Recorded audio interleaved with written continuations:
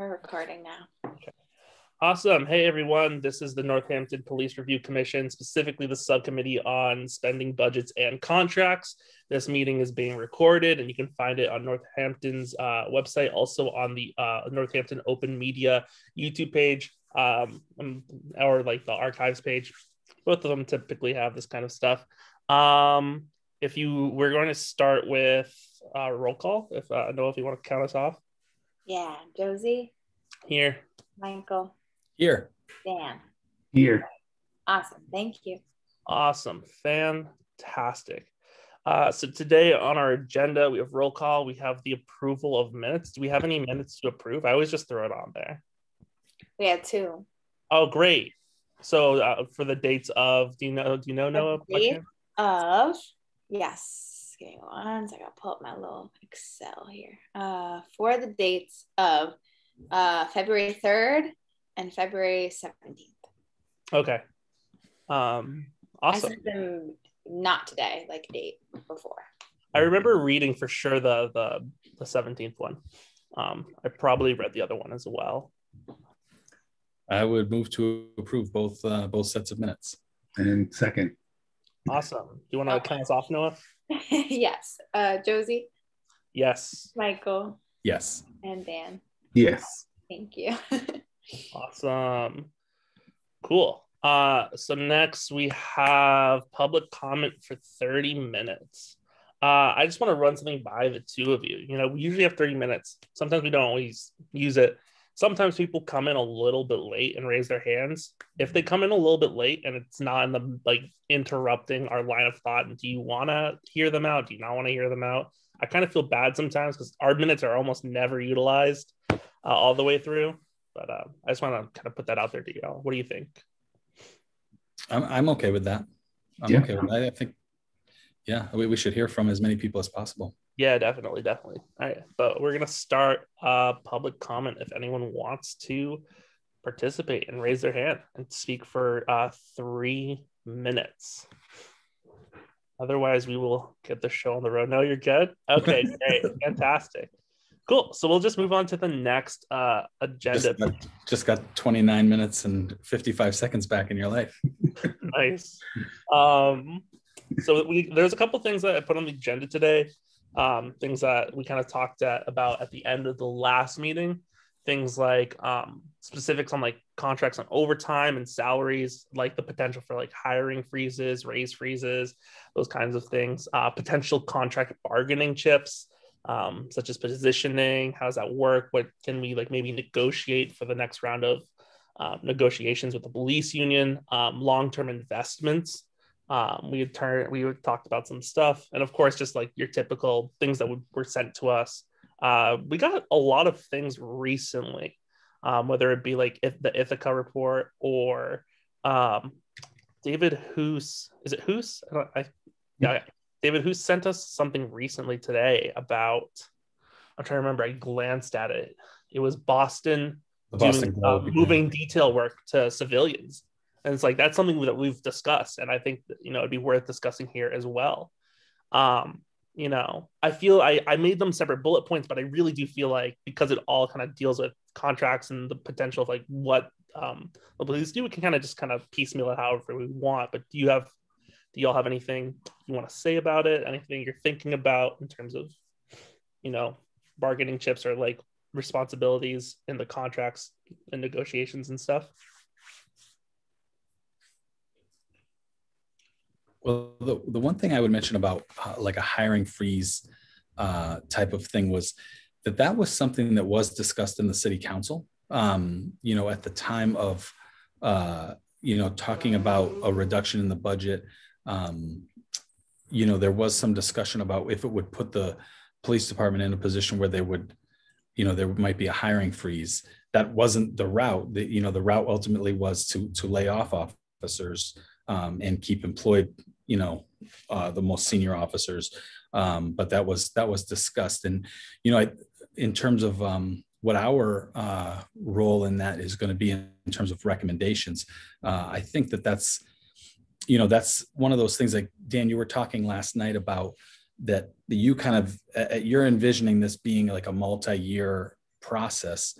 So hiring freeze, certainly seems like, a way to accomplish that without having to lay anybody off. If you just said, okay, over time, we're going to transfer, we want to talk about transferring this money and so forth, that, you might even be able to modify those numbers some around knowing when certain officers are going to, qualify for retirement. I don't know exactly how to put that.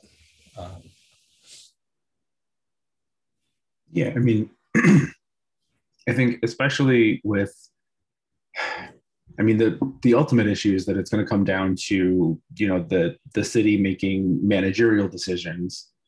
And so I include the chief in that as part of the city, and the police union, which is going to, be upset about any of those things. And so there's so many different ways that it could shake out, and there's so many different processes in play, in terms of what they forego, how they forego it. If they choose to, I mean, there's so many different ways you could do furloughs, and things which the department already sort of has built in, right? Like they're sort of staffed for, the chief said 7 to 8 people, but their minimum is 5. So staggered furloughs, everybody gets an extra day off, things like that. And you could use that to preserve full-time work. They could do impact bargaining, and forego not even necessarily like a hiring freeze, but just a wage freeze, for the patrol officers or for the admin, right? There's 14 officers who are the lieutenants, the sergeants, and so they get to choose that. I think what we could do is, we can say that we would recommend, I think it's sort of hard to put it out without knowing what the recommendations are, but that I think our best bet is to still recommend, I think the strongest argument is to tie costs or tie funding to responsibilities, and as those transition and transfer. And if you have a phased approach, you can tell, the chief to say, here's X amount of work that you're no longer doing. It's going to result in X% budget shift for your department, and give them plenty of time to prepare. Some of the officers have already, some officers have already resigned or taken early retirement. That's up to them if, that's what they want to keep doing. But I think that also speaks to the urgency of having a new department start soon so that they can also respond to that. Because if officers are leaving, that does put our community, and there's no one else to do those tasks, that puts us at a disadvantage. And so we want to make sure that all of those responsibilities are being filled. That being said, that the police have been down. They've lost positions before. Looking through some of the other budgets, they specifically cite we're reducing our police budget. I think even in 2014, there was a special section in the introduction to the budget that said, "Oh, we're gonna be losing we're gonna lose police officers, and it's gonna make us more vulnerable." But thankfully, it did not lead to widespread anarchy or anything of the sort. So I think there's also a little bit of a buffer. Not that I want to say everyone, police officers, should be overworked to do their jobs, but I think there's a little bit of a personnel buffer.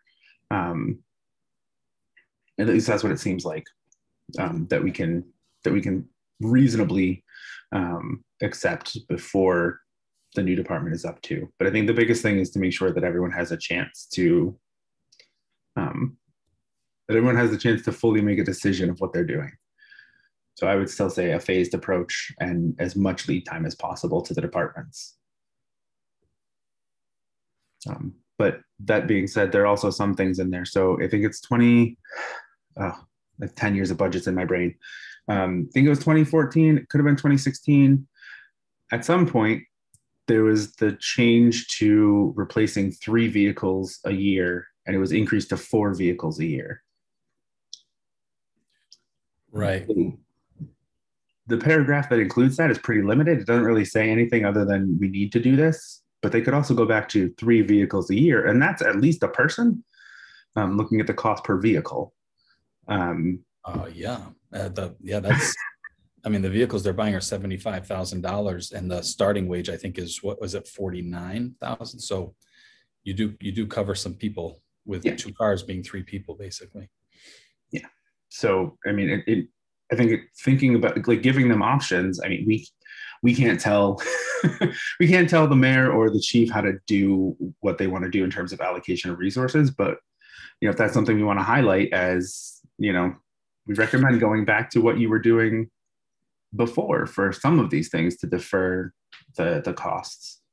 Well, and some of that, I went through all those. I went from 08 to 2020, basically, which is everything where we could just basically see the numbers. There wasn't detail provided for all of that, but in the 2010 budget that was provided, you could see the numbers from 8 and 9. So I kind of plugged them all in, and then I was looking at that number, right? I mean, so you go from in 2013, $107,000 allocated to vehicles, to 2018, $315,000 allocated to vehicles, and part of the narrative, and I didn't take enough detailed notes on it, I was really focused on the numbers, was that the capital improvement plan was paying for some of this, and then the police department was paying for some out of their city allocation as well. So it seems to me that maybe, and this is something that I'm only guessing here, so I shouldn't maybe even guess, but Mayor Narkowitz is really focused on fiscal stability and kind of accounting for everything in its own department. So it strikes me that maybe he's been the one. I mean, it's all coming out of the city's tax collection. So, if you say you're paying for it out of capital improvement, or you're paying for it out of the police department budget, either way, it's coming out of the tax dollars. So, but it struck me that maybe Mayor Narkowitz had moved these things in there because it looks like it's only happened since he's been the mayor, that specific OOM line, which is what pays for the cars, has increased so much.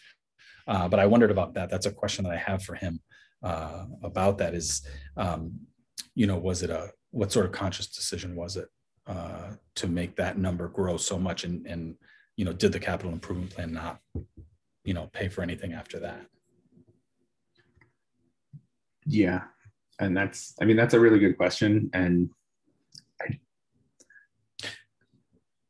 when I was looking through, I was like sort of focusing on like some of those like paragraph descriptions about like, what are you doing? Like, why do you need more, or what's going to happen if you don't get more?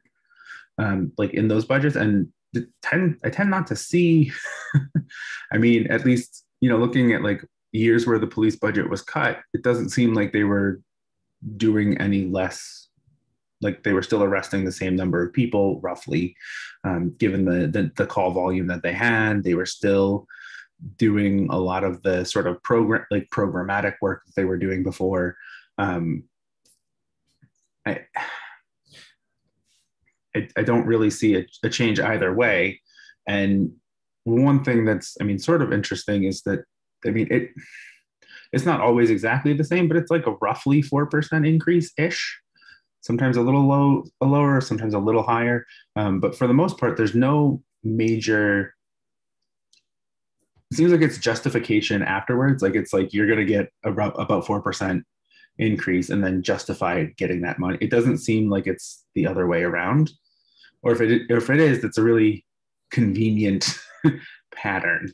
And there are the points where that's not the case, right? So like, 2016, I think it was 14, one of the years where there was a budget cut of like $300,000, and the mayor singled that out, and things like that. So yeah, it's, the increases and decreases seem pretty stable. And again, I don't see them being tracked to specific metrics. In 2017, maybe, or the 2018 budget, there's one of them that says that because of the budget cuts previously, they couldn't have a strategic plan, which is interesting because the chief said that they were working on that later and that COVID was the reason they couldn't have a strategic plan.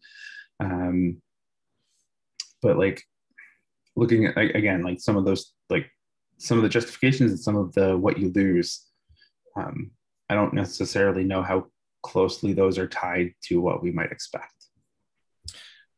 Yeah. I mean, I just want to finish up on the cars, because one of the things that I noted was, you had mentioned, Dan, about the increase in the budget, the way the budget had grown between 2010 and 2020. So I was kind of focused on that and noticing that between 13 and 18 was when the greatest, those 5 years were 60, almost 64% of the increase of that 10. So it really took on 2/3 of the increase almost in those 5 years.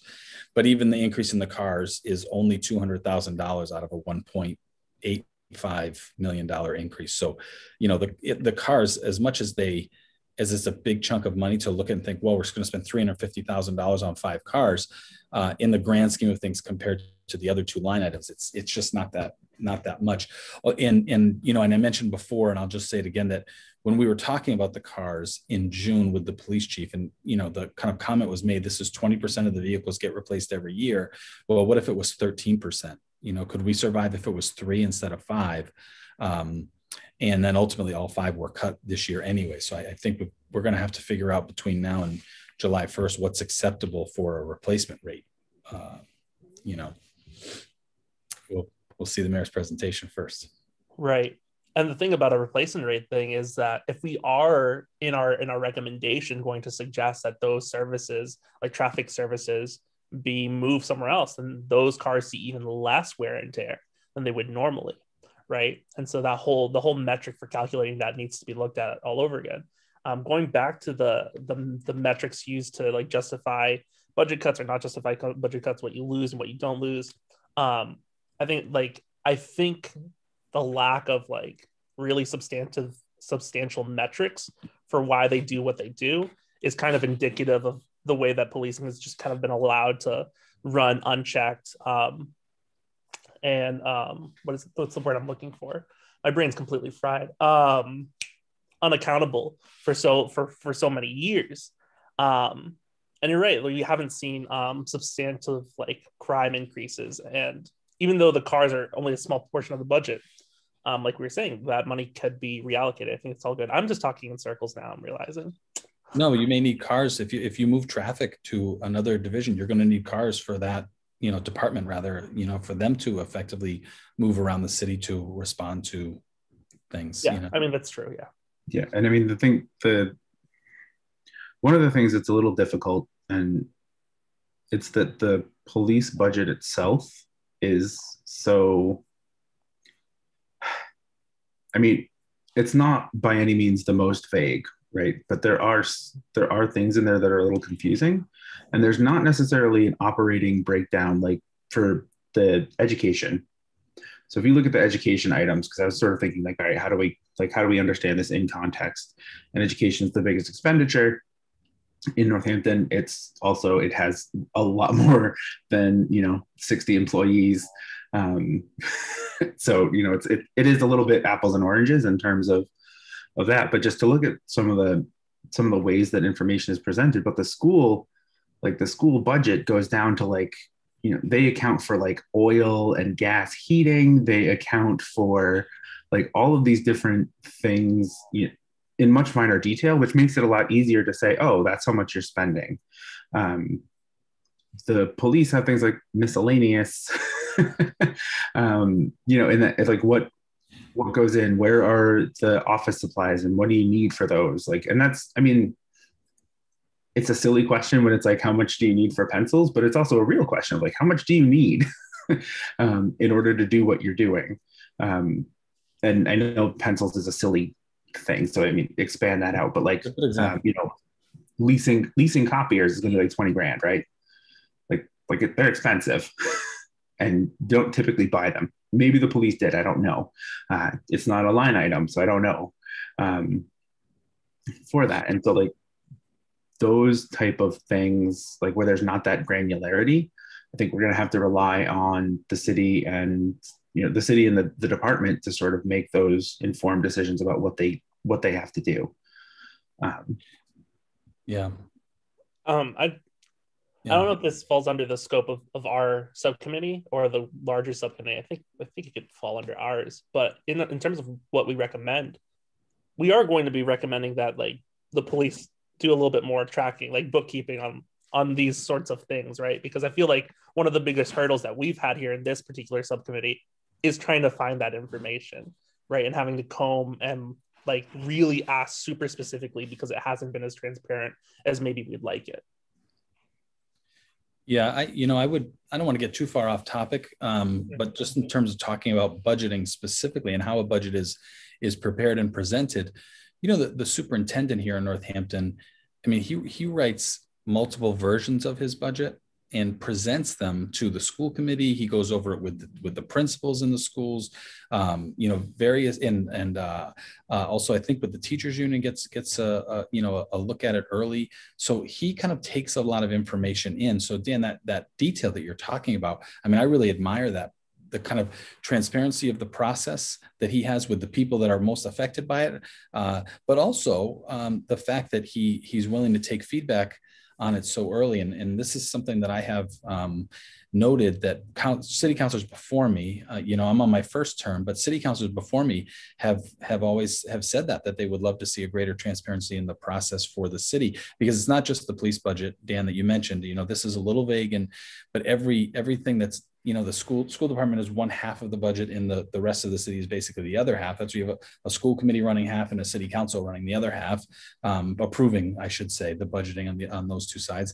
And that process could be much easier to understand, but also to get information and buy-in from so many people. And I think also understanding, I mean, some of it is going to be pretty hard, right? The other part of like the police budget itself is that the largest portion of the budget is personnel, right? By no stretch of the imagination is it not, because like personnel is $5.5 million in that in the budget. And so thinking about what are the things that the city might want to renegotiate, things like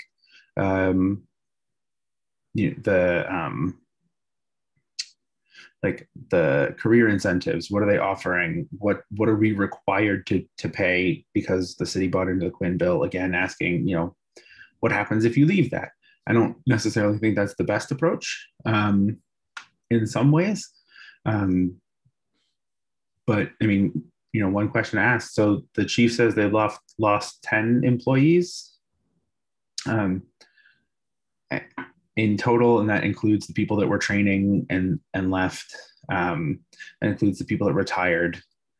So there's, I don't know if it's exactly like, anyway, I don't know. I don't have any information or anything, any knowledge about who's left and who's not and why they've left or not. But just thinking about saying, okay, so you've lost those, if we institute a hiring freeze and you're capped at, she said just this month about 33 officers that are active duty that are not on parental leave or injured. What does that do overall, right? That brings us back to, roughly a decade ago in terms of the number of police officers. Is that necessarily a bad thing? Is that something that, I mean, again, this is all stuff that they're going to have to sort of contend with. But that might be a way to sort of alleviate at least the initial round of what could be, reinvestment and the growing pains that come with that. Absolutely. And to that, and to the personnel being a big part of the budget, kind of what Yeping has put in the chat, that Burlington has reduced its maximum officers by 30% by enacting attrition and retirement over time, which is something that we could also look into, right? We, like you said, there are some officers who took early retirement, and if we just like, instead of like quote unquote laying people off, just like keeping them at the numbers that they are, then that, like you, I am not articulate today, that kind of procures a sizable portion of the budget that can then be looked at and earmarked for like transferability to whatever it is that we propose, essentially. Yeah, I mean, to complicate some of that, like offering early retirement and things, it's going to take that takes a lot more than just the city, like, because early retirement, depending on where their pensions are going through, like that body has to be like, yeah, we want that too, and then decide sort of what the frame is. So like, for myself, my union is through the state. Our pensions are through the NTA. So if I wanted, if they were talking about like, doing like voluntary layoffs and things like that, and if I wanted to participate, it's not that like my employer could dictate that or offer that. It has to come through the state. But there are other things like voluntary separation incentives, and things like that the city could do. Again, that means spending more money up front for later savings, and I don't think that makes it easier to do, or to pitch as a solution. So I'm hesitant before we even have like a really well thought out recommendation to also recommend what the city does to make up these. But I think it is good to be thinking about them, right? So there's a number of surrounding cities that have reduced their police force by a significant number. They're still they haven't really seen an uptick in crime at all. In fact, in some ways, it's gone down. Like the arrests have gone down and things like that. And we've sort of seen that before, in New York City when the police did their first like work to rule / stoppage. And they're like, oh, the city's going to fall apart. And then it turns out the city didn't fall apart. So they stopped doing that because it's a bad bargaining chip. And so, I think we'll be okay. I mean, the numbers look like they'd be okay. Like just in terms of what the police are doing day to day, in terms of responding to calls, and again, I say day to day, but it's like the aggregate over the year. It, knock on wood, I'll be the eternal optimist that the city won't fall apart if we went back to a lower staffing level for a short period of time. But then the other part of this is like calculating out like sort of like safety personnel and staffing levels. Like we have a position, or we're in a position where we could still have more people who are responding to particular types of crime or particular types of calls. And so that sort of increases the safety staff overall in terms of staffing levels. And so that's just something to think about in terms of like what that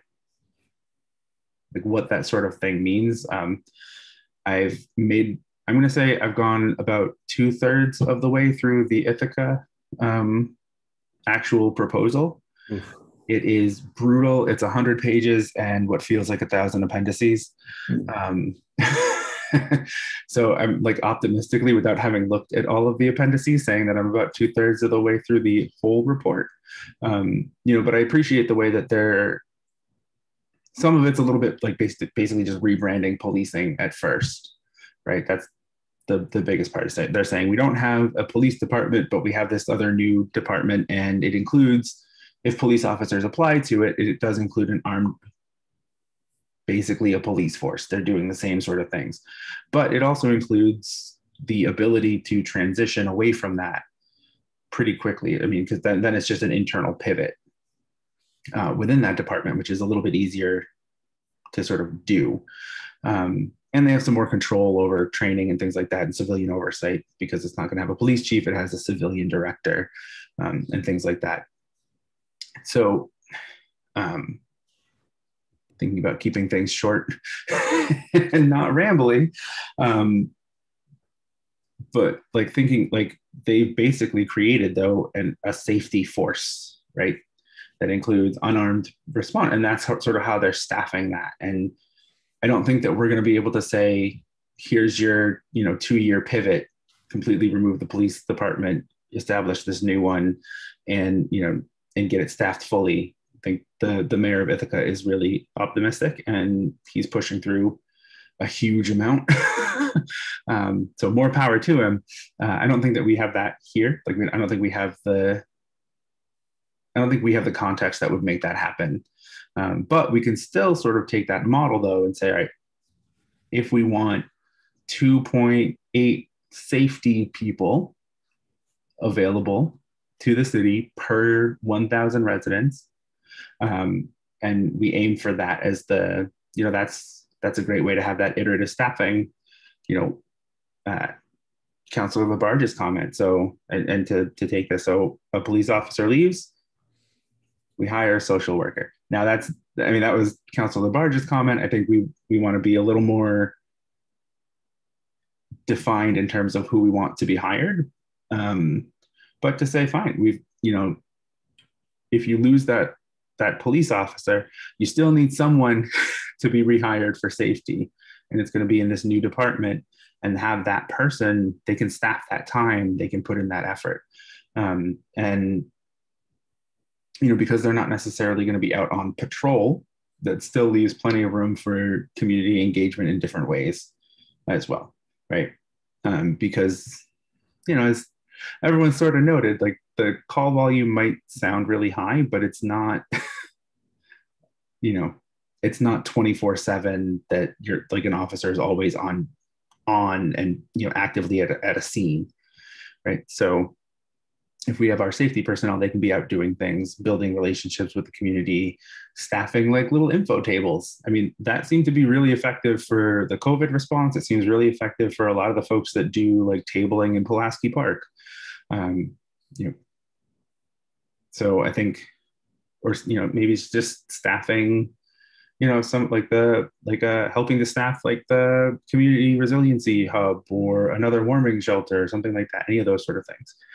But we keep the numbers, sorry, this is still really rambly, keep the numbers and the staffing while transitioning positions away. And that also gives us a little bit of room.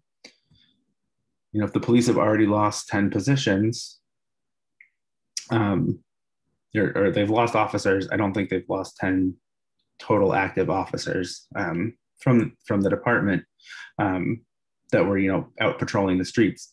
But if we've lost those, we say, all right, cool. So the staffing for this new department, here's a great recommendation just to start. Decide what you're going to do, but here's a great way to start. And maybe it's more people.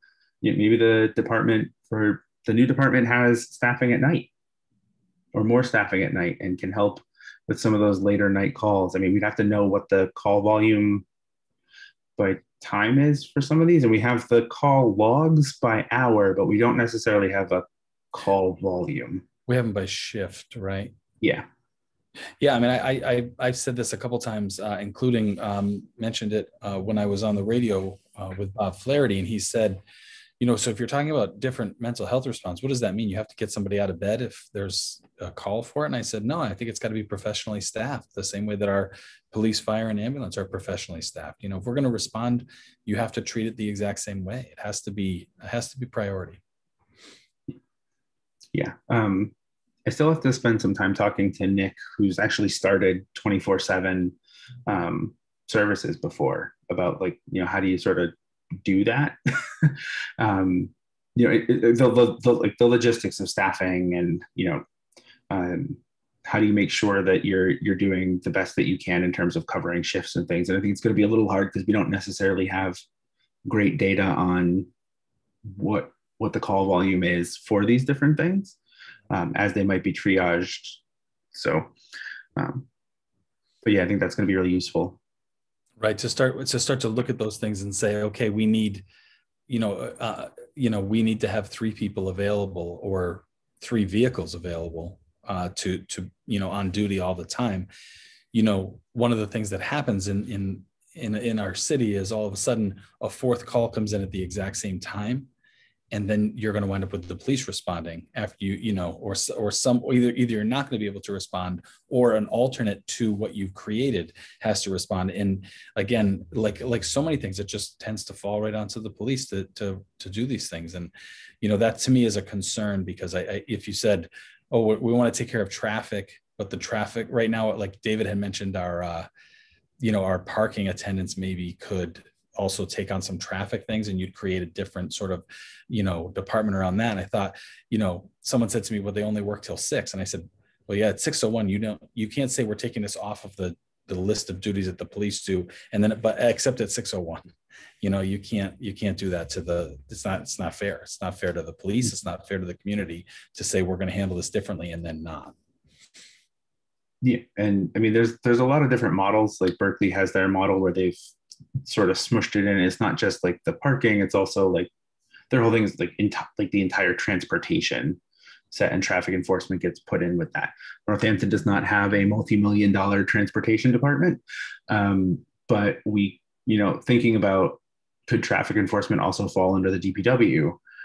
Could you combine the DPW and parking services, and sort of expand that role into a transportation public works? And it's sort of weird because we're sort of shoehorning in. It could be that you have, just a new department of traffic enforcement, right? But again, thinking about how that would work and how it would work and like what you would need for it. I think we're always going to be in the position, and it's the same thing that the police are in, the same thing the fire department's in, is that if you had more people, you could always do more, right? And to say, well, I mean, I want everyone to be able to respond to every call, but at the same time, it's just like the police now. If they have too many people on a scene, they send somebody, they send somebody to another place, or they call for mutual aid. We don't necessarily have a mutual aid sort of sister, like an organization in another city that also does the same sort of work as this community is being proposed. So that makes it a little difficult, but that's where we might say we want to build relationships with the community responders that already exist. So HRH 413, the Wildflower Alliance, talk to them about what they do. And maybe that's where it's going to take a lot of time to build those relationships up in the way that you want. Not even a little, I'm going to say a lot of time to really cement them in place. But that's a way to, reach out for mutual aid, right? Because there are already people using those services, and some of them are emergencies. And so if they're already doing that, does it make sense, to talk about that as our partner group, so that we can say, well, 3 people would be good, on call, for a particular call volume. And, if we can't, then we have that as backup. I don't know, does that make sense in terms of? Yep, absolutely it does. I mean, that's what that is in essence mutual aid. Yeah. And I mean, it's what the police already do. They just do it with another police department. So right. I think there is going to be you do get into the weeds though of like paying, because the police department pays for those things. So maybe the community department would also pay for those things. And, thinking about what relationships and what contracts would need to be in place with those organizations, and to even find out if they would. I have a feeling that if we gave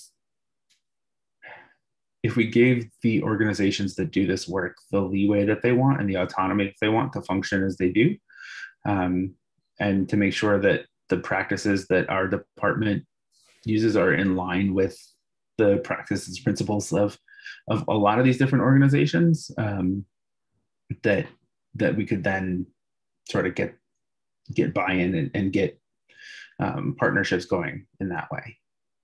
Right.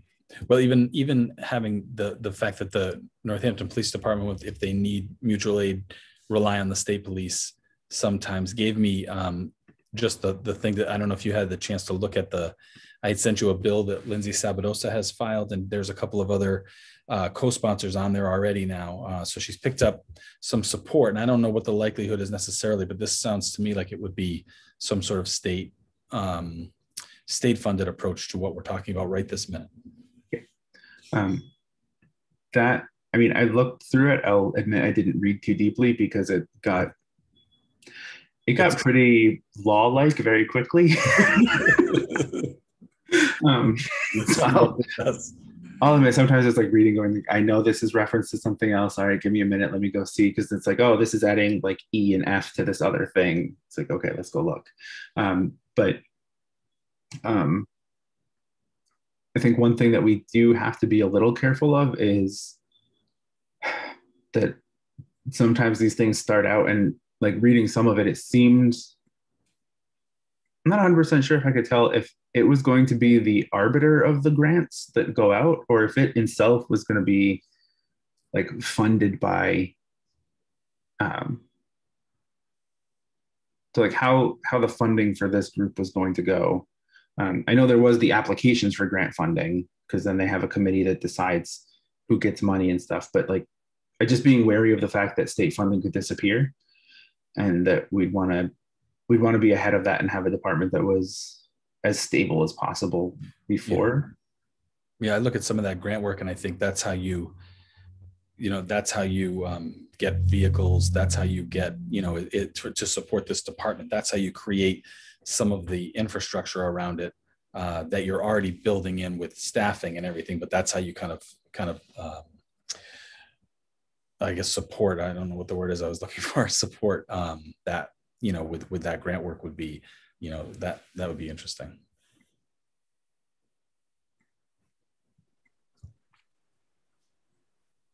Yeah, absolutely. Really quickly, getting back to your point, Michael, about how, if we do shift these services to things that already exist, we can't just have them like leave at 6 o'clock, for example, right?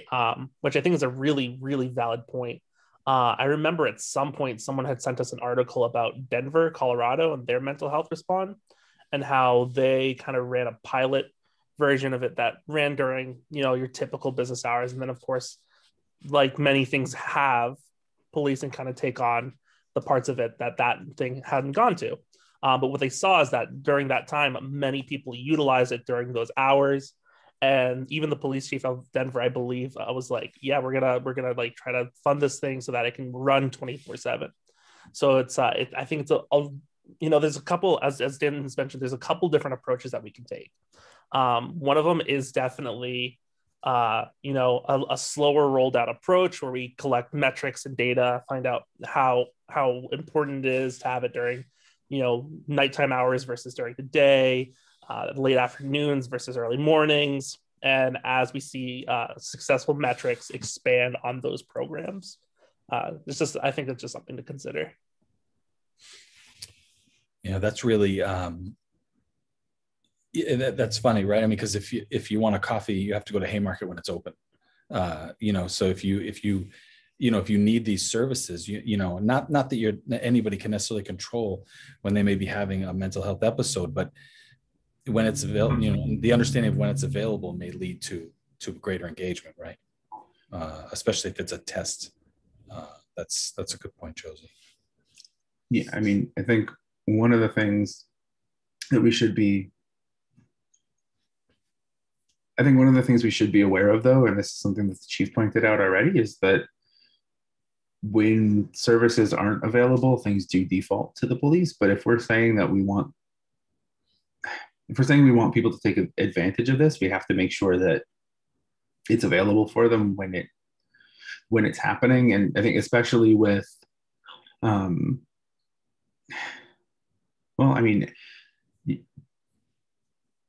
when it comes to like things that are beyond like traffic enforcement, you're going to have spikes during the morning and the evening, right?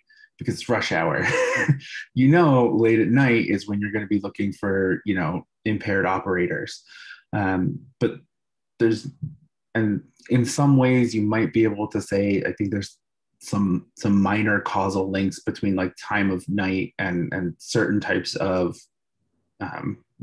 mental health crises and behavior. But it at best I can tell, it's a weak causation, and I'm not a psychologist either. So, I don't know, but like, I think it's important to make sure that the services are still available as long as possible. But the other part is that and we also don't know we don't know the entire volume of people who aren't reporting or aren't reaching out for help, because people are afraid of the system that exists now, right? So, either a loss of housing or getting DCF involved. And this runs the sort of board of, mental health, substance use, domestic violence, all of those things create those sort of scenarios. So I think it's also, because one of the things I think came out of Denver is that it wasn't just everyone had better outcomes, which was good, but they were getting more people to respond, and to utilize those resources and services that were made available, or at least they had a higher volume than they expected. And so I think that's, well, let's be frank. I mean, you're going to do a better job if you have more dots to connect. If you have more opportunity to connect people with services. So if people aren't utilizing the service of the police right now when they need help, but you have an opportunity to create a way to help them, the community gets better. Yeah. And the support for those things get better too. And the support for those things gets better too, as more visibility is shown at the just how deep the fear of the current system is, and the non-utilization of the services that exist now are. Yep. Awesome.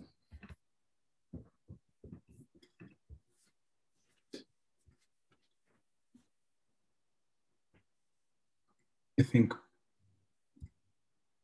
one other part that's in this vein, and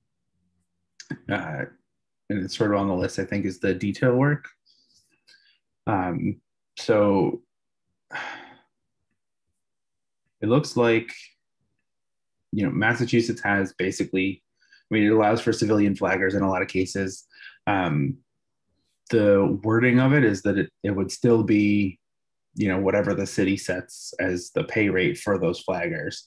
One of the complaints is that it costs the same to hire a civilian flagger as it does to hire a police officer flagger. I don't know if that's necessarily all that, like, that's the only barrier. I think some of this is also the ease in which you can find and hire those flaggers. So I think one of the things might be, I don't think detail pay is going anywhere. Like, detail work isn't going to go anywhere. I think it's just going to be about expanding that to all people, and then, or to, maybe members of the city, so employees of the city, widely. So the detail work can be done by just about anybody. The city would still get its cut of the funds, which I'm pretty sure the city doesn't want to lose. As Michael, you pointed out, it's about $1 million a year that the city gets from that. So I think for the recommendation that we would have would be to establish a way to support civilian flaggers as an option, to make it widely available. But that also leaves, because David was sort of concerned about that, and I think they were going to say, in the policies and services, that they might recommend, or the alternative is just doing away with detail work from the police department. I don't think that's going to happen. But I do think that we can open that up. I mean, that's why the Governor Patrick, all those years ago, opened up flagging. So I think putting that in place is going to be really useful. Yeah, and I think a way to be able to put that sort of system in place, it would be some form of almost like a work swap sort of system. I used to work for UMass Transit, and their work swap system, which is coded by the wonderful people over there, basically, like, if something's available, you let people know that these things are available ahead of time, obviously, and then people can go in, check it, and if they want to pick it up, they pick it up, and then it's assigned to them with the expectation that they will be there. Almost kind of like a gig economy in some weird ways. But I mean, I think that's something that you could look into, and there are people who would know how to set up that kind of system who I could get in contact to. Yeah, I mean, that's actually what the police do now, basically, is that they list out they list out all of the detail options, and then people can bid on them. And then when they get bid on, there's like a rank order in terms of like who gets preference for what based on what they've already done too. So it's not like everybody gets, everyone gets the best detail or whatever it is. I don't know how those things get decided or like qualitatively, but there's a process in terms of like setting up who's going to be working in those details. And so you could just expand that out. Yeah. The other part of that to note, and this is pretty common across the state actually, is that I think actually beyond the state, but I don't know officially, but that's most of the detail work, like not most, but a significant portion of detail work goes unfulfilled. And that's when it opens up. And that's why in the detail pay, we have so many of those people that aren't actual Northampton police officers that are in there. And that's why it was really confusing going like, why is that person not on your budgeted list of people? And it's like, oh, it's because they were from another city, like that Northampton had to reach out and say, nobody wants to do this. So all we're doing is just opening that door to improve some of that service too. And I think just still leaving it, I think we could set it as, detail pay is unarmed or detail work is unarmed. Especially when it's like guarding parade, like walking down parade routes or doing like traffic enforcement. Sort of like this street is closed while they're working on it. And then, from that point, you have, officers could bid on that too, and they just do it as if they were taking a civilian job and working somewhere else. Because at that point, those officers are not on duty as police officers anymore. They're just on duty as flaggers. Yep. Definitely.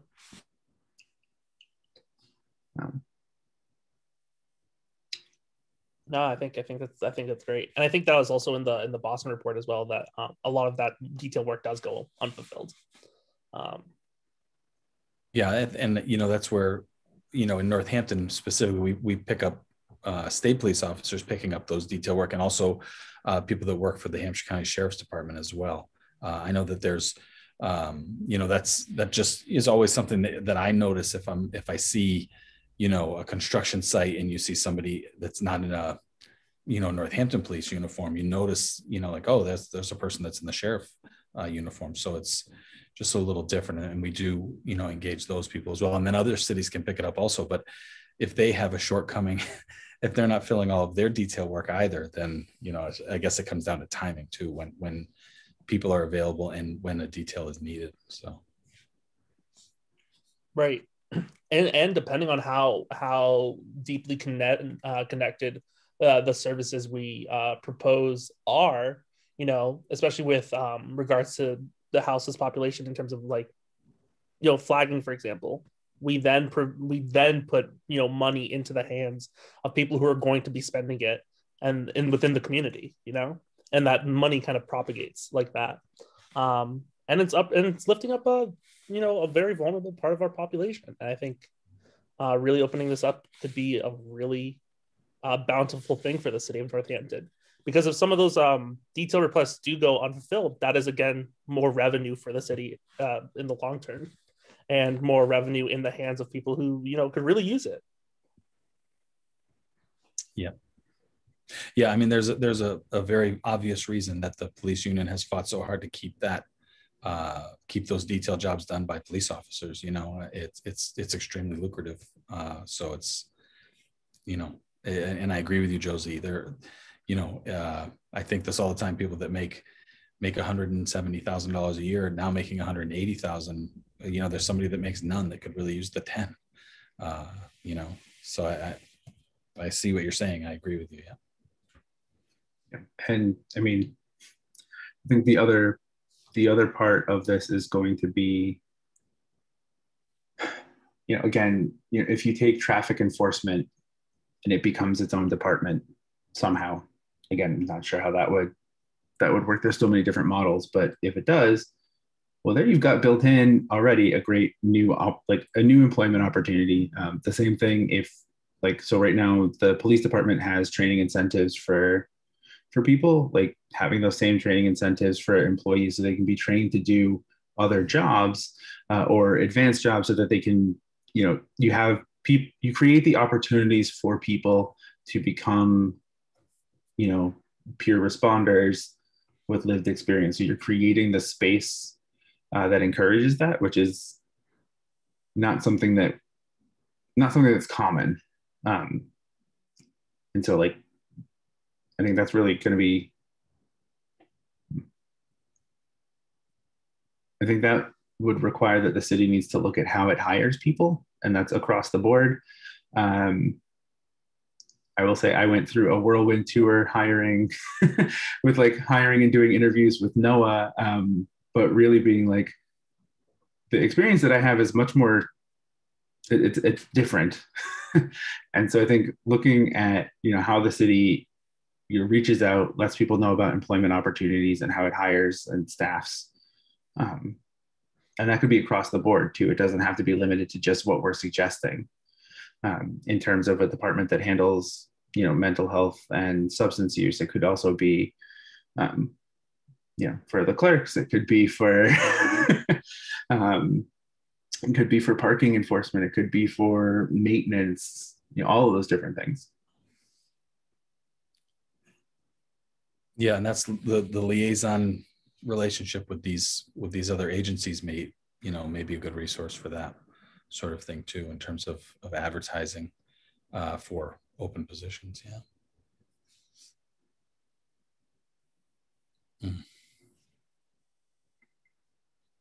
Great. Just looking at the agenda, trying to see what else we can cover today. We haven't really talked about raise freezes and the potential for that. What does that look like? Is there? So I know very little about the way that raises kind of get doled out, aside from the fact that you work there long enough, you work a year, it goes up, the number goes up, right? The big number makes you feel good, kind of thing. But is there a way to do kind of like a staggered freeze, right? Like where not everyone is frozen, but maybe those at the top or those at the bottom, and what does that look like? Is that something that is done usually, or maybe not necessarily in Northampton, just in general? Yeah, I mean, yes-ish. Like it's possible. Like anything is possible. Right. But it requires both the city and the union to really bargain about those things. And it's important to note that the city has multiple police unions too, so it's not the same contract that they would be bargaining against. It's two. I believe that they could do it like if you did like cuts or furloughs and things like that. Those all happen at the level of the position. So like you can't just say I want to fire like a specific police officer and look at their line item and say we're going to get rid of that position. Right.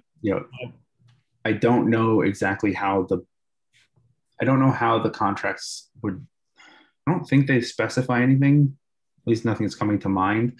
But that would have to be something that plays out, and the union would really have to be the driving force behind that. I think if it wasn't a blanket freeze across, everything. Right. And I mean, they could certainly opt for it. I think.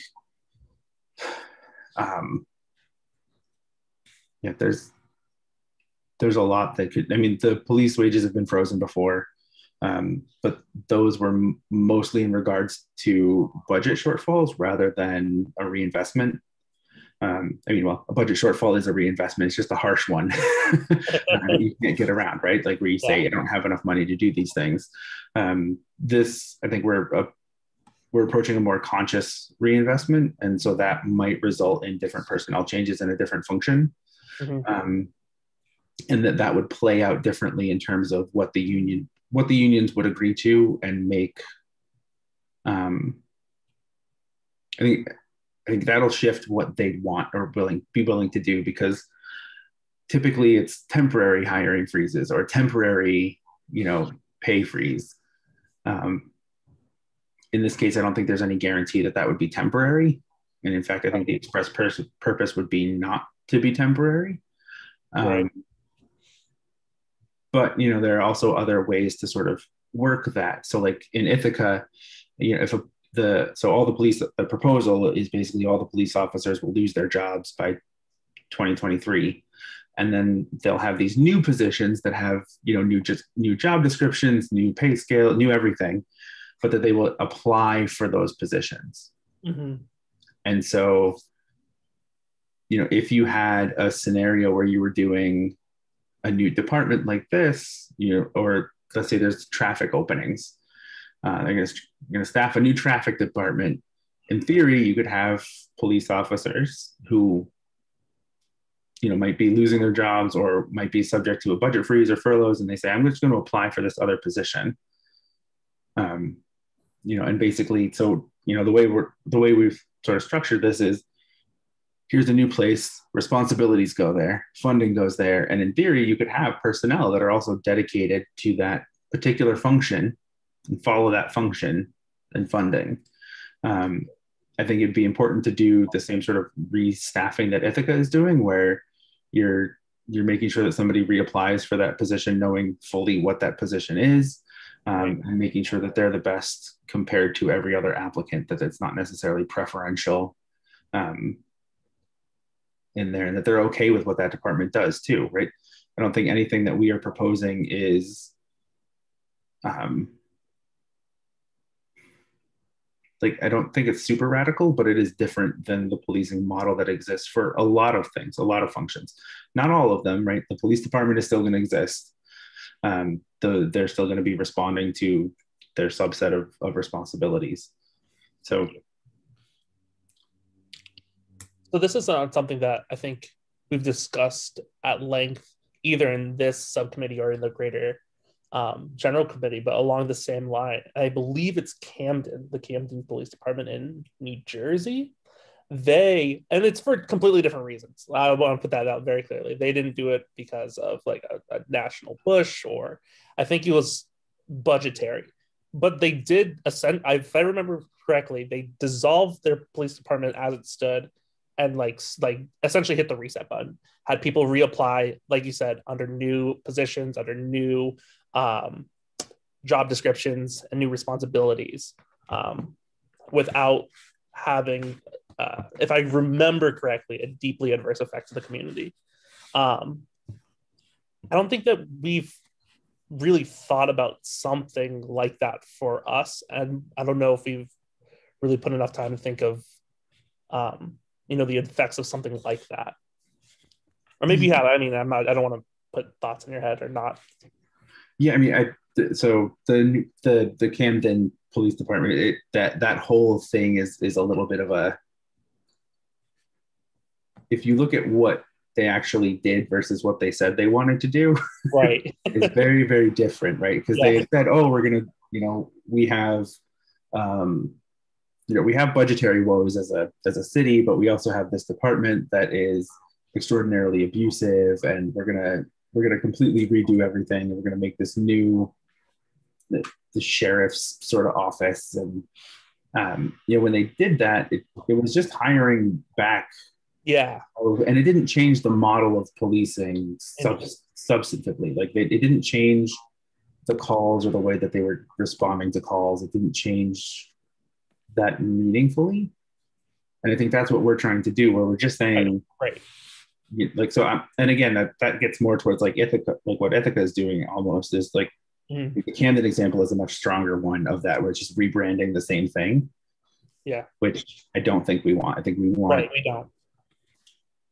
We want something where the responsibilities and the functions of the police department are limited to what they are uniquely qualified in the system that we have to do. Mm-hmm. So it just, at the end of this, it's very likely that,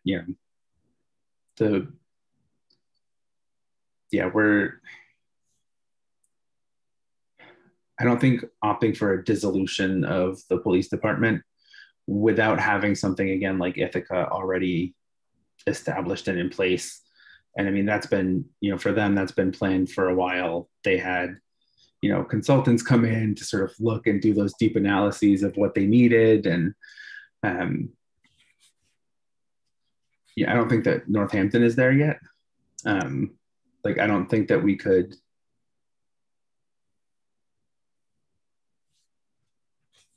I don't think it would go anywhere if we made that recommendation. Right. I guess what I would suggest was not that recommendation per se, but something that, like you pointed out, is similar in the way that it is rolled out, but for meaningful function changes and a meaningful reallocation of responsibilities and positions. But maybe that's just, maybe you're right. Maybe we're not there yet. Yeah, I mean, I think we sort of have that in this, if there was an officer that was super dedicated to mental health responses, right, they could apply, for a job in the new department as a, Try to be the department head. Yeah, go ahead. Right. I mean, that's the whole point, is that, they would just have to be okay with responding as this group is going to respond. So that includes, not having a weapon, and not having sort of like the power of the state behind them in terms of enforcement. It comes at, building relationships and sort of going there, not powerless, but to go in there just as a peer. And so if they really wanted to, they could do that. And that again, that response, the funding for the responsibilities would go to that new department. They could take on that role. If they weren't, they could still be, if they happen to, they could still be a police officer in Northampton. I don't think anything in the next, like, certainly not the next couple of months, very likely not the next couple of years, is going to completely remove the Northampton Police Department. You'd have to have, a city council that was on board, a mayor that was on board, and a population that's on board. And I think we have, 1.5 of those. Maybe even 2 of those things, depending, it's going to be a lot about really conveying the real message, which is that at the end of the day, I don't necessarily care what the group is that does the job. I much more care about the job that's being done and the way that it's being done, in terms of making sure that everyone has the same equitable access to the same services, and to make sure that those services actually provide the results that we want as a community. Those are the two things that I care about. When it comes to who does it, as long as the process is being, followed, as long as those expectations are being met, anyone can do those jobs, right? Like, anyone can perform the task. It's just a question of, do they want to in that setting? Absolutely. I'm there with you. So I think we're basically taking the slower approach to get the same result, which is building up and reinvesting in all the things that haven't been invested in for a very long time. So taking the funds, making sure that happens, and that investment there, the commitment's there, and it's going to be hard. The city doesn't have unlimited resources, but also in some ways you can get a lot more, bang for the buck, I suppose, with some of these other institutions, because of how they function as well. So yeah.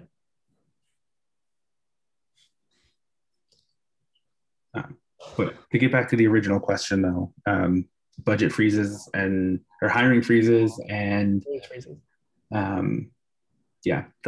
any of those things, that's going to be a negotiation between the city and the unions. That, like, they'll allow for it, and there's so many different forms that they could take. And if the union had a proposal that said, "Hey, everybody, all the sergeants and the captain and the chief are going to take a pay cut, and everybody else just does a pay freeze, and then nobody loses anything," you could do that. They could decide that.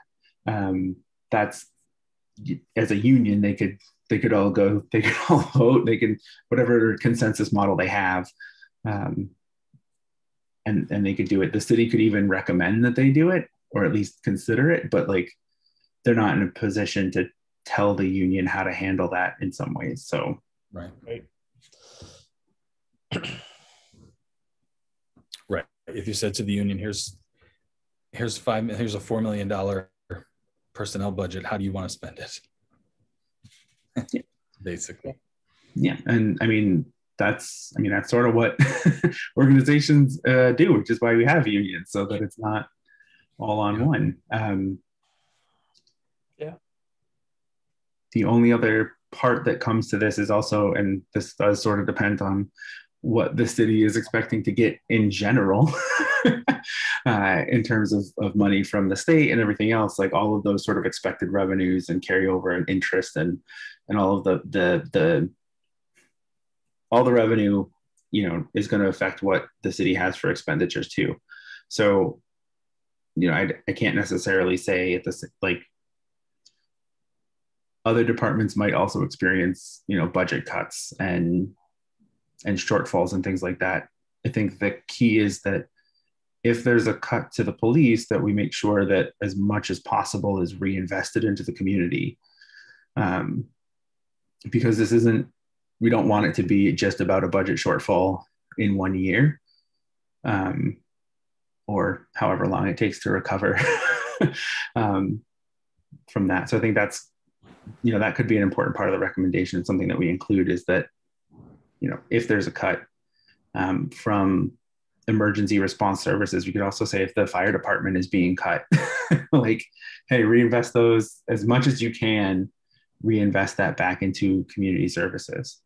Well, I mean, the fire department handles, the ambulance is housed there as well. And they respond to plenty of the calls that we're talking about too.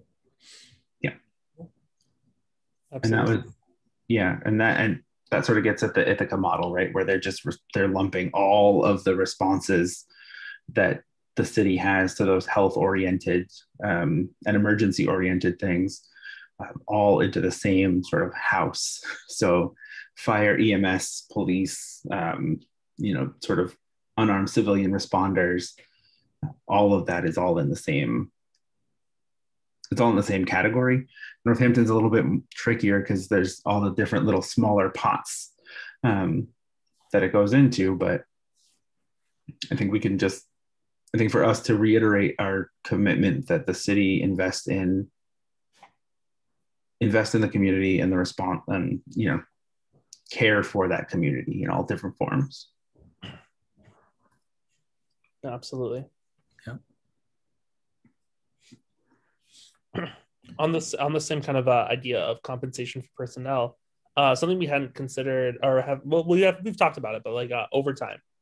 I know that there's a cap to overtime, right? No person not for police at all. I mean, when we asked about it, the chief didn't mention anything about caps. They have rules for how overtime gets applied, and she said that she looks to make sure that she doesn't think anyone is overworking. So, for me, from my perspective, right, what overwork looks like is different for the job. And for a job that's as intense as policing, I figured you'd hit that burnout point a lot sooner. I know that while driving buses, like, we weren't legally allowed to drive any more than like 10 hours in a given day.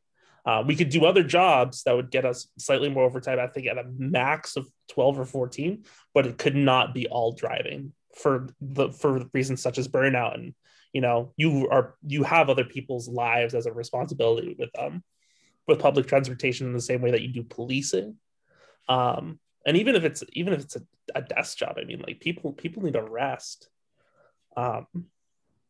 just in general, which then ties into the detail work, right? If you're doing the policing and the overtime and the detail, that stuff stacks on a job that's already incredibly stressful. Yeah. So just so that the chief's actual quote, when we asked about how folks are like how you determine staffing levels and all of that sort of stuff. In those, we watch overtime numbers. The majority of patrol overtime is caused by vacant patrol shifts that, if unfilled, would drop us under the patrol minimum of 5 officers, even though that 5 is sort of right. That is what it is. If we're going to be under the minimum, an overtime shift is posted. We should not routinely be using overtime to fill minimum staffing levels. This results in overworked and overtired officers. When our overtime budget is at or beyond its funded level, we know we are pushing our patrol staff to their limits. Mm-hmm. Yeah. And so that's the limit there. And I think it's not necessarily bad. I think it's empathetic to the chief trying to fulfill a policy that she created.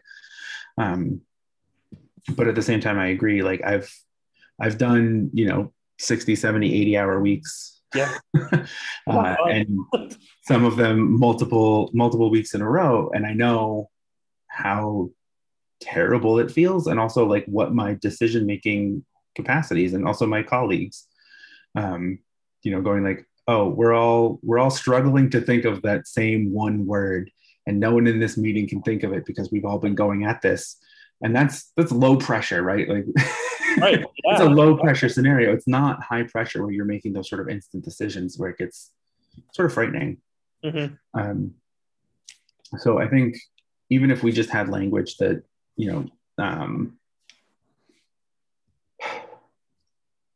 language that we want to make sure that no one is being overworked at that point, and that there are limits, and that also that overtime and detail pay hour limits might be important to have, so that you don't have someone doing 80 hours of detail work, work and detail work routinely. It doesn't create a safe place or a safe scenario for anyone involved. We want everyone to be at the top of their game. Yeah, especially with a job as important as policing.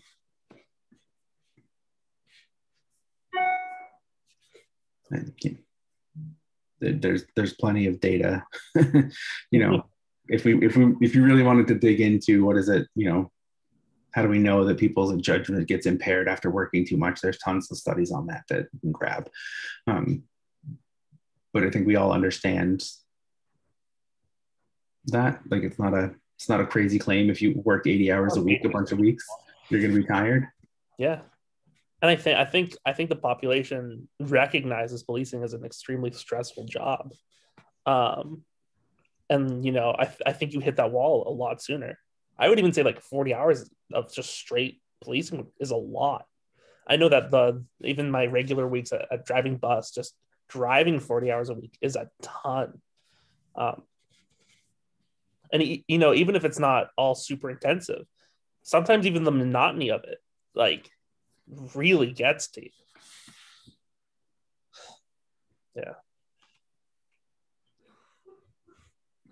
Yeah. So yeah, I think language that pushes a recommendation of, like, monitoring detail over time in order to avoid those situations.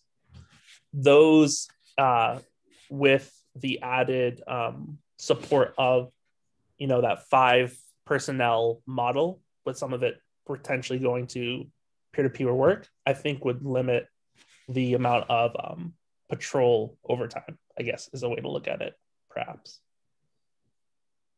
So we know that we're not pushing those officers to the brink. I think the other part of that,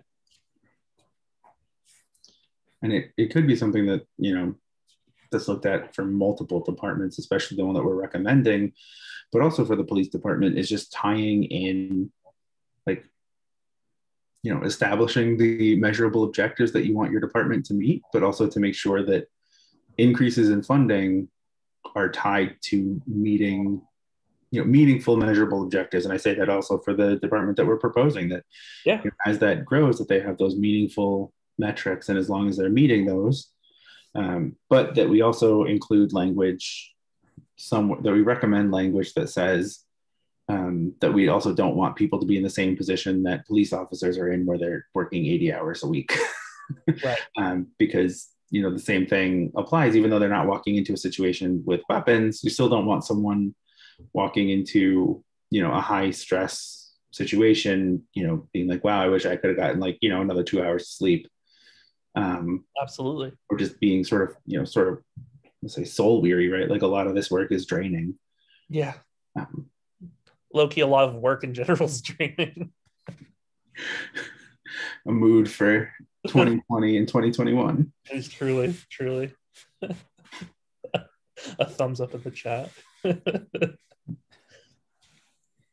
Yeah, I think the establishment of, like, and really looking to tie, I guess, budget changes to specific things, and those specific changes to outcomes, because that's something that I don't really see a lot of in the current police budgets, or in a lot of budgets in general, like just looking over the city budget itself, that the changes aren't necessarily tied to things other than, you know, well, we usually give everyone gets a 2% raise or whatever it is. Yeah, absolutely. And I think that's been a big, I don't know if it gets articulated as well as maybe it should be, but I think that's been a huge kind of sticking point in this commission as a whole, is that it's not about making the community less safe. It's actually trying to reinvest in the community, make it stronger, make sure that more people are utilizing these services, make sure people can be held accountable, things are transparent, you know, really trying to quantify the metrics in which we want to judge Northampton. Make sure that it's being successful for the people who live here and for the people who visit, and overall steer the city in a better direction. I think that's something that we like. I personally believe it's been front and center for the commission the whole time, but sometimes, you know, sometimes we get lost in the details, and sometimes, depending on the language or the wording we use, people get confused. I get confused sometimes. I was confused yesterday. Yeah. Well, and I think, you know, Josie, to your point, you know, what you're talking about is investing in our most vulnerable people, right? I mean, you're not talking about making the community less safe. You know, we're talking about making the community more safe, but specifically, you know, funding some support for our most vulnerable. And that's, you know, I think ultimately that's where the win comes for me, is when you're thinking about this, and how do you really want to care for the community? Well, you know, you have to start with the people that need the most care. Absolutely. Go ahead. I was just going to say the other thing that, so thinking about the structure of, like, mobile response units and things like Toronto is suggesting, is that and Rachel even mentioned this, is that it does open it up to sort of a, like, multiple municipality, you know, relationship. So if we have this department, other cities, you know, if they want to buy in, you know, and maybe it's that they contribute a position's worth of funding, or other, you know, whatever those relationships are that we establish. But that way you can expand that, because a lot of the problem, it's not like the problems, like some of the things that happen in Northampton suddenly don't happen. It doesn't suddenly stop after you cross a border, for a city. And so I think moving in that direction where we can expand some of those services and get them also to other areas that might not have the funds to start up and maintain a department of their own. But that we start to expand that so that it becomes a support. You know, Northampton already has a lot of it acts as sort of a hub for a lot of communities, in a lot of different ways. And this is just sort of expanding that. Well, it's the county seat. You know, and, you know, even very specifically, I think I mentioned before that Northampton is part of a cooperative effort around contact tracing, but more specifically, when you look at the budget for veteran services, our veteran services department isn't really referred to as the Northampton Veteran Services, it's Hampshire County, and we serve 10 other communities as part of that. And I'm not 100% clear on what the rest of them kick into that funding, but at the same time, I know that that when you look at that veteran services, there's a lot of other communities that are drawing off of what Northampton provides there. So this isn't a foreign concept that you've just mentioned. Yeah. Dan, I really want to thank you for articulating that point, because that's kind of what I've been trying to get to when I've been talking about why I believe Northampton is one of the most well-suited communities to pick up this kind of work.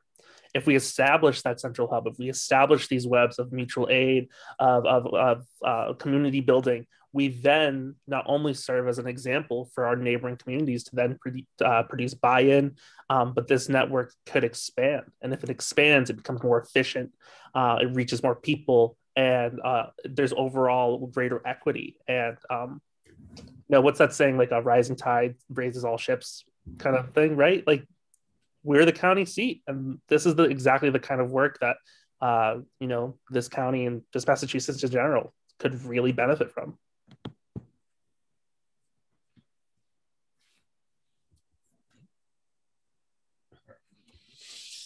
Yeah, and I mean, it sort of brings us up to, you've used this, Carol used the switchboard operator, but one of the things that I do think we need to also think about is establishing space in dispatch training so that they have the budget to actually go and have these. So once these departments are established, we still need to do training both on what the departments do, how to triage, what the flow chart might look like, and I'm imagining a fairly complex decision tree as they work with people to figure out what goes where, so that if an armed robbery is not going to get a pure response, right?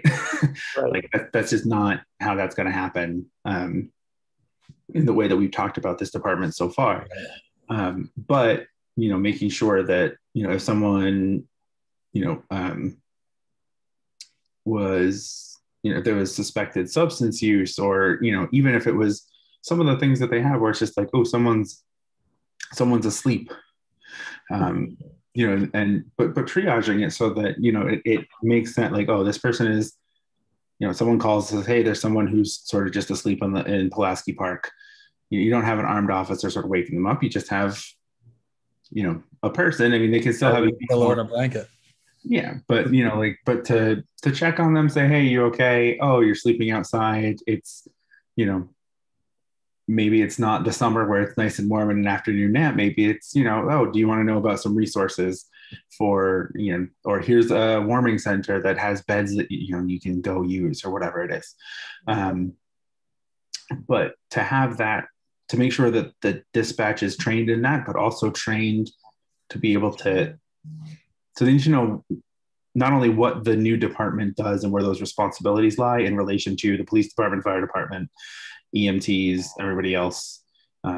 So they need to know that network, but they also need to know sort of how to talk to people to get the information that they need. And I'm not saying that they're not trained now. The chief thinks they do a great job. They probably do. But I think that we want to make sure that they have the necessary training that they feel they need to. So that they can do that work. Like, what are the specific skills they need to attain? But also that does take money, right? To do. Yeah, right now it's a 12-person department to the tune of about $700,000. That's PS and OM only. Obviously, there's no other than ordinary maintenance. Yeah, and I know they went through like a little bit of a reorganization, restructuring too, fairly recently, not super long ago. But again, I think it's going to be, there's going to have to be sort of the internal training, but then also some external training. And for a department, again, it's only 12 people. It probably won't be that large, but also it's not zero. And if they're operating on a pretty bare bones budget, we want to make sure that they still get the funding that they need. Yeah, absolutely. Well, this brings a question to my mind, which is as a group here, I think this discussion's been really, really great today. Again, I mean, I really enjoy meeting with you guys, on a weekly basis. Really, I feel like I'm learning from you every week. But I also wonder, should we think about as a group maybe meeting with alternatives in a co-subcommittee meeting to start to really apply some of this stuff? That's been on my mind for a few days, and we are tomorrow 21 days away from the final report. No pressure. Yeah. I just have to ask, did you play like Zelda where you just get that like 2 days remaining, 24 hours remaining? Because Majora's Mask, yeah. Yes, it's just your face on the screen now. 24 hours remain. Yeah. No, I think that makes sense. I've been trying to listen in, Same. on what they do and sort of sit through those meetings. And I'll be there tonight after we end this one. But I think having like a collaborative, like a moment to just say like, what are you thinking? And then here we go. And the same thing for policies, and services. That's where we sort of come in to say like, what are you recommending? Or, what are the strongest points? What does it take to accomplish those? Because that's going to be we're I think the most reactive. I think we've been the most proactive in requesting information. But I think we need it to be. I think we'll also be the most reactive in terms of like we can't do much until they start. Like we've investigated, we've got some ideas, we've got some in general inklings. We know the contracts, we know where they are, we know the sort of managerial oversight, we know the the budgets pretty well. Slowly getting more familiar with them than like my own partner. Feels like just spending all day. But I hadn't thought about that, but that's true for me as well. Because we're distant. We've been distant for a year and a half now because of schooling. But like, yeah, it's so bad. Just like, all right, here's another night with a budget. But I mean, no, it takes time to sort of parse out what those are, what they mean, what was happening, get the context from that year as well. So you have to like read the descriptions that the mayor puts forth and like the justifications that they have for increases, decreases, changes, reorganization notes, to also pull some of that sort of institutional history knowledge. Where it's just like, what was happening in the city in 2012 that made things look like this? Mm-hmm. So, yeah. My one question about a joint subcommittee meeting, which I'm all for, by the way, is how close can we dance before it becomes against open meeting in terms of like the general commission, right? I do definitely see the roads where alternatives and spending and contracts intersect. I absolutely do. But at what point does that become like the whole commission? I know we've talked about chairs meeting together, which I'm again also for. Don't think, because a quorum for our commission would be what? It's 7 people. Is it 7? There's 13 people. I thought we have 14 people. Don't we have 14? No, I think 13. Okay, I could be wrong. I can We count. can count Noah. Actually. I Yeah. haven't counted in a while. But again.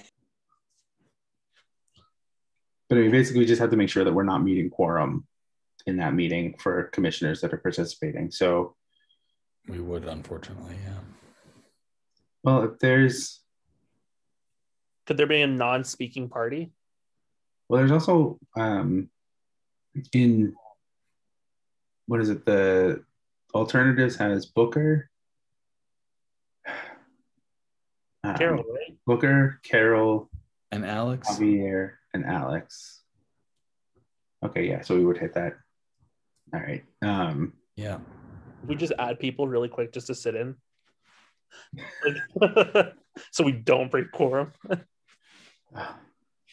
Quorum has been the bane of my existence. Oh yeah, no, absolutely. The number of times I've wanted to reach out to someone on the commission, just be like, I need to pick your brain on something so that I can like understand, right? It's just like I don't know if I can, because what if they go talk to someone else and then you get into the chain and it's just like something I don't want to deal with, which is why I'm bringing it up now. But would it fun like? So at that point, we would Or if want someone's just there listening, or could we have like a non-speaking party? Could like one or two people sit out? I don't think there's like an option for like a person that sits out. Like, I don't think that's a thing because they're still present. So okay, so like when we go and visit other subcommittee meetings to watch them live, does that run the risk of potentially breaking quorum? No, I don't think so, because you're not participating. Right. You're not deliberating with that group. So that's what I'm saying. Could we have someone who just doesn't participate? And I'm putting air quotes, but I actually mean like don't participate. I mean, I don't know, because that's when you're pulling in the two bodies, right? Mm-hmm. It's a good question. Because we're at quorum when there's two of us, because our subcommittee is so small. Yeah. And so you could still, in theory, have our committee show up with two people representing our subcommittee, but not breaking quorum because that'd be 2 and 4, right? I'm not saying that one of us sit out, but I am saying like, isn't that how it would work? Yeah, if there was someone who didn't participate in that meeting, like they weren't part of it at all, Mm-hmm. at all, then yes, I think the other way to get around that is to task. If we gave the task of meeting to discuss alternatives and spending to 7 people, and it created a new subcommittee. Oh boy. That would meet for that specific task. I think that would be the way to do it. But I also don't know what happens can you have a subcommittee that meets quorum for the general commission? I don't think so. I think it'd have to be 6. Yeah. I think that was part of what they said at the beginning, is that we couldn't have a subcommittee that was more than half of the commission. Which is, I think, why we ultimately broke it up into three pieces. If my memory serves me right from months ago. Yeah, I don't remember that, but it could have been. How easy is it to get in contact with the city solicitor? Because I haven't tried it once. It is just an email away. It's super easy. He's really responsive too, actually. That's awesome. Maybe we should ask, because I definitely think the sooner that we get into a joint subcommittee, the more we can put like mortar to brick, right? Is that what you use to brick houses? I don't actually know. Is it mortar? I don't know. Yeah. Which subcommittee is Cynthia on? Cynthia's on the policies and services. So this policies and services has 6 then? Because they have Chris now. I'm just trying to count the numbers. 1, 2, 3, 4. Does anybody know whose email is EBRN? Is Elizabeth? Elizabeth. Elizabeth. Okay, 1, 2, 3, 4, 5. That's close. Okay, so Nick, Namdi, David. Cynthia, David, Elizabeth. Yeah. So is actually Chris on alternatives then? So that makes alternatives has 5. No, Chris is on community outreach. Okay, so he's not on one of the other 3 though. The original 3. Okay, so that's okay. Now I got it. Real quick, because we are about to run into time, and I do know that Noah needs to move on and do something else. If we just really want to quickly schedule just a time, so that if the other group want to schedule time, we've got our slot good to go. Yeah, I would say, why don't we do the same Wednesday? Does that work for people? So I said that last week, and I forgot that I do GSA in the afternoon for my students on Wednesdays, which is why I was squeaking in today. And I was burned out at the beginning. I'm a little bit more revved up by the end. Though we hate Fridays, could we do a Friday? or a Monday. I could do a Monday, but I'd have to get that scheduled to Noah as quickly as possible, which is fine. Yeah, if you get it to me tomorrow morning. I mean, the other option, again, because we're talking about meeting with the alternatives, Is waiting. We could do a little bit, would later on a Wednesday work? Yeah, later on a Wednesday. Yeah, I don't know why I didn't consider that. Later on a Wednesday would work. I just I didn't get the chance to decompress for this meeting, and I really needed to. I'm just thinking like they meet on 7:30 to 9:30. So maybe we could talk to them if we're not stealing Noah away from their meeting and double booking them. It makes sense that maybe they could do a little earlier. We start a little later, and that way we've got meetings where we're sort of running our own, or we're just overlapping completely the entire time, or whatever they want to do. You could also cut our meeting short a little bit too, in order to prevent as much overlap as possible. Yeah. An hour and a half, perhaps. What day are we talking about? Wednesday the 3rd. Wednesday the 3rd. Okay, let me see. And they might also not want to spend the whole meeting, or they might want to schedule a different meeting just because they're doing all of their stuff as well. So they might not have time in their space. We might need to just schedule something else out entirely. I also, Booker hasn't confirmed that Wednesday yet. So yeah, I would imagine they won't have it until after tonight. Yeah. Yeah. Okay. You know what? I don't want to be burdened. I can just do 5:30. It's fine. 5:30 on Wednesday. Yeah, 5:30. I can do 5:30, 7:30. It's fine. So I was saying maybe be tentative about that, so that if the alternatives is going to do next Wednesday too, we can just plan our meeting to meet with them, and that's our time. Sure. In case I don't make it for the whole meeting, though, do you mind just letting me know what they end up planning at the in an email at the end of tonight's meeting, so I know how soon I gotta send something to you? Yes. Thank you so much.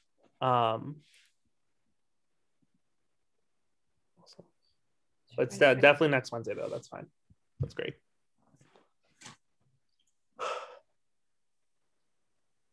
And do we set a time for next Saturday? We have a time. 11 a.m. It is 11? Okay, yeah. That's what I thought, but I wasn't 100% sure. You'll get an email from me, hopefully either tomorrow afternoon or early Friday morning, with a link to the community survey to send out to all of the ward constituents, and also, our sort of our document for what that March 6th public hearing will be, as well. So there's hopefully something that helps guide a little bit of that. I'm meeting with Cynthia tomorrow, so we can hash that out a bit. Yeah, I think for our next meeting, we should maybe start compiling the framework for what not our final. So actually, Dan, as chair of the larger committee, did you see you saw a more collaborative final report rather than the piecemeal progress report we gave, right? Yeah. Do we still want to commit some time in these subcommittee meetings to hammer out some co-writing time for some of the things that we have more principled responsibility for? You think it'd be worth it, or do we want to commit larger chunks of joint time with the other commissioners? I would say probably joint time. Okay. I think the goal for the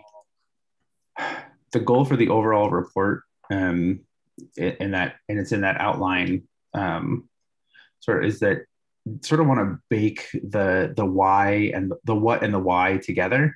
Yeah. So that here's our recommendation for a new community department, and here's what that department is going to do, and here's why they're going to do it. The budgetary part is just sort of the recommendations of the sort of that what and how. Mm-hmm. I don't think there's as we sort of knew going into this, it's not as though like the Northampton police are like they're not like the New York police in terms of like a wildly out of control, spending. Granted, there are some things that are concerning, but I don't think that we have a lot to say individually. I think it would be hard to have like a spending part, other than to, as part of like the current. So there's that section of like what the like a description of the NPD. We can contribute to that, to say this is how much they spend. This is what the work that they do. Here's the time that they spend according to their logs. Here are their policies on certain things.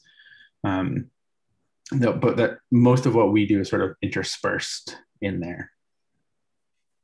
I don't know if that makes sense. I think it does. Yeah. Yeah.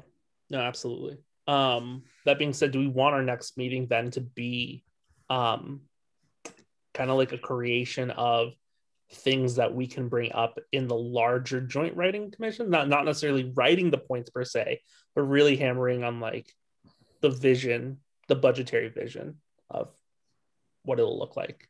I think that's a great idea. Yeah. And we can highlight points of, sort of opportunities, challenges. Yeah, absolutely. I think it'd be great. Yeah. Just kind of general talking points that really should be addressed in the larger commission with everyone there, especially as we kind of mend those joint subcommittee meetings potentially, and as we, as Michael's pointed out, we hit that 21-day. We're almost there. So really hammering in the things that we want to make sure make it into the commission, into the larger report, I think is something that would be worth our time. Awesome. Well, it's 7:21. Well, motion to adjourn. Second. Awesome. Since Noah is not here, I will count us off. I don't want to discuss it. I'm not sure if any of you want to discuss it, but Dan? Yes. Michael? Yes. And Josie? Yes. We are adjourned. All right. Have a good night, everybody. Oh, good night. It was great talking to y'all. Always a pleasure. Thanks very much. Yeah. See you soon. See you soon. It's